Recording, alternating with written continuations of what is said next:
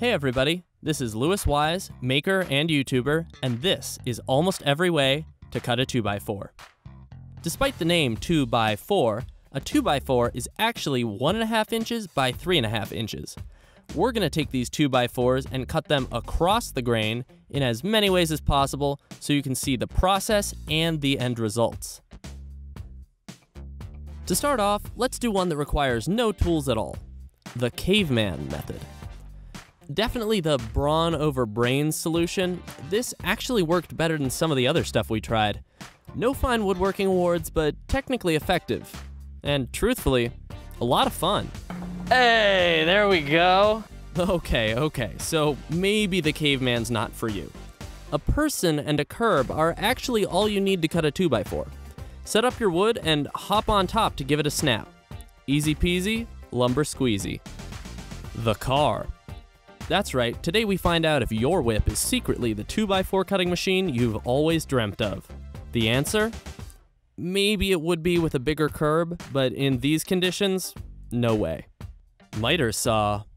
Yeah, it's time for a proper tool. Miter saws are frequently used for cutting long, relatively thin stock, so using it to cut a 2x4 is a match made in heaven.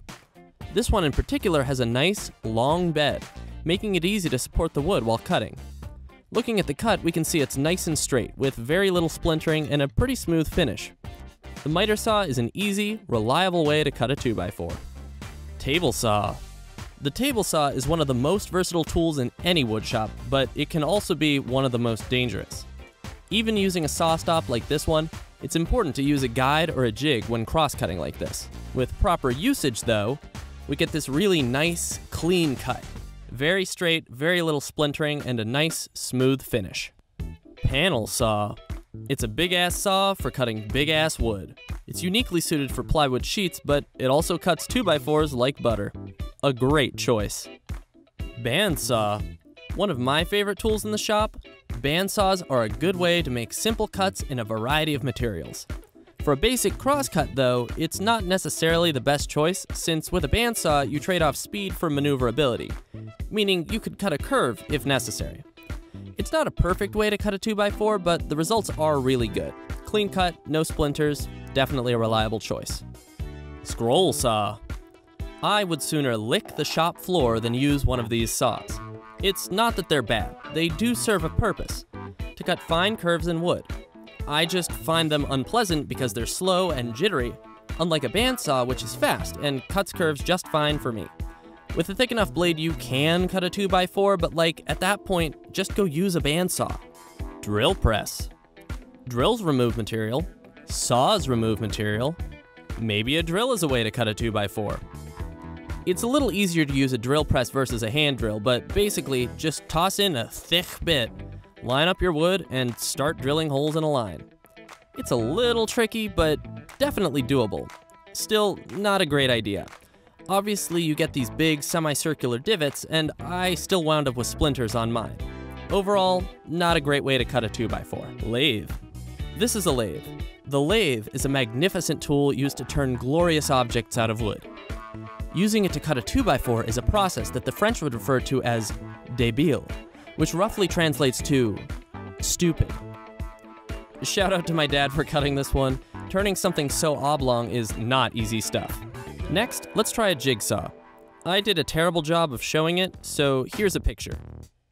A jigsaw is a great way to cut material if you need maneuverability like a bandsaw, but with the advantage of being portable. Not quite as easy to use, but definitely a fair trade-off. The cut is clean, and if I were more careful, it'd be straight too. Overall, not a bad way to cut a 2x4. Circular saw. Basically just a handheld miter saw, the circular saw is beloved by construction workers and handy dads. It's quick, it's simple, and it does a great job. A classic way to cut a 2x4. Sawzall. It's definitely got that name for a reason. I had never used one before, but it is a thrill. It's usually used for demolition, and it's definitely the sort of tool that'd turn your hand into spaghetti if misused, but it makes a great cut nonetheless. Chainsaw. It's a chainsaw. Mostly for cutting trees, it's not the cleanest cut, but it totally works on lumber. Handsaw. Oh yeah, we're going old school. Before young whippersnappers like me had these newfangled electrically powered tools, your grandpa was cutting wood with one of these bad boys. It's been a while since I've used one, but it's definitely not a bad option. I remember learning on one of these as a kid well before my dad let me touch the power tools. It's nothing fancy, but it's perfect for the Amish, and for when you run out of batteries. Coping saw. Do you enjoy cutting jigsaw puzzles by hand? If so, allow me to introduce the coping saw. This immeasurably flimsy blade allows for tight turns in wood, but snaps at the slightest twist. Jokes aside, while not really intended for 2x4s, this coping saw actually did a great job. Recommended. Dozuki pull saw. Basically the same tool as a handsaw, and just about as effective. Apparently these cut on the pull stroke rather than when you push, supposedly giving you a straighter, more accurate cut than a typical saw, but honestly they look about the same to me. Hacksaw. Hacksaws have finer teeth, and so they're generally used for metal, but it's still a saw. It cuts wood just fine. Wire saw. Possibly the cheapest saw I've ever used, at only $5 from Amazon. This thing actually cuts really well. They're made for wilderness survival, and it definitely has a bit of a Bear Grylls vibe, which, not my bag, but hey, you do you. It's a crappy cut, but it's definitely effective. Also in the survival category, we have the Leatherman saw. It's just like a big saw, but tiny. Aww. Cuteness aside, it's surprisingly functional. Perfect for camping or for when you're too lazy to get out a real saw. Steak knife. I mean, it kinda looks like a saw. Surely, with enough dedication, we can cut a 2x4 with a steak knife, right? Well, not exactly. Great initial progress is soon thwarted by the knife's blade being thicker than its teeth, causing it to get stuck. If we can't move it, we can't keep cutting. So unfortunately, this one's a bust. Olfa cutter. I'm sure these have a generic name, but Olfas are the best. Great for cardboard, balsa, or other thin materials. Can this razor cut a 2x4? Unfortunately, no. For the same reason as the steak knife, it gets stuck as soon as you make progress. Major bummer. Bolt cutters. Can they cut a 2x4? Another case of better than I expected, but ultimately, no. Next, hammer. Obviously, we're gonna have to use the pointy end here. Not the best method, but strangely cathartic? You know what? If you really want to do it this way, be my guest. Hatchet. Great for splitting wood. I thought using one of these was a cleaver idea. I was surprised to find that it actually does a terrible job. Hatchets don't remove material like a saw, so cross-cutting with one is quite a chore. While it technically works, I really wouldn't recommend it.